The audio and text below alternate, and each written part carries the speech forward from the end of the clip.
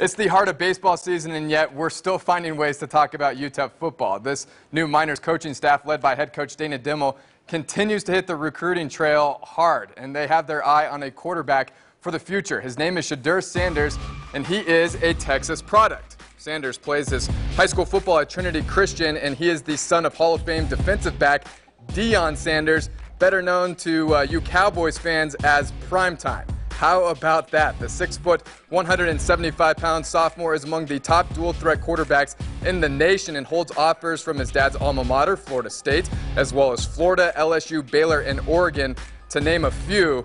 Miners going toe-to-toe in recruiting with college football's elite programs. And for what it's worth, Dad approves of UTEP. A couple weeks ago, tweeting about UTEP's secondary coach, Keith Burns. Take a look at the bottom line. "You are the kind of man I would send my kids to play for." And then today, Primetime tweeting in reference to UTEP's offer to Shadur, "Great staff, son, that knows what they're doing." And then tonight, Prime, quote tweeting myself saying, "UTEP football is an awesome program and we are honored. I love the coaching staff."